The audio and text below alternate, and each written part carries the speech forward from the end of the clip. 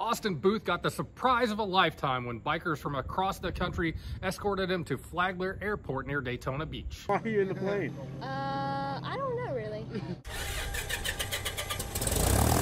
Austin wasn't even supposed to live past 9 years old, but recently got to live it up in the skies. Alabama and Florida members of the Punishers Law Enforcement Motorcycle Club met Austin and took up his cause and then took him to the skies, hooking him up with the organization called Teens in Flight, who let him fly the plane and be a pilot for a day.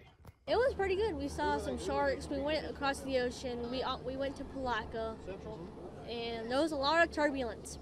If you'd like to find out how to help that organization help more kids, find a link on the Biker Dad blog at WKRG.com.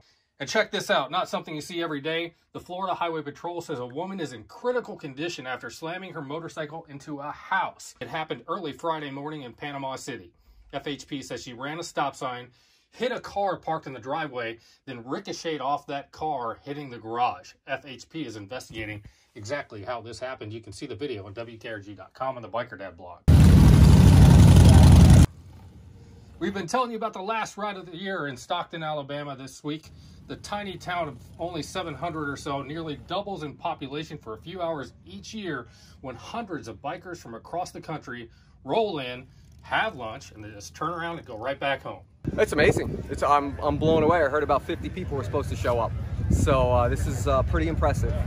Mark Bialt, who we interviewed earlier this week, ended up being the biker from the farthest away, Orange County, New York. But the longest ride was actually awarded to a man from Arkansas who just took the long way down. Well, that was the last ride of the year. Now time to hit the road for the first one. Hopefully 2021 will be a bit of a smoother ride than 2020 was.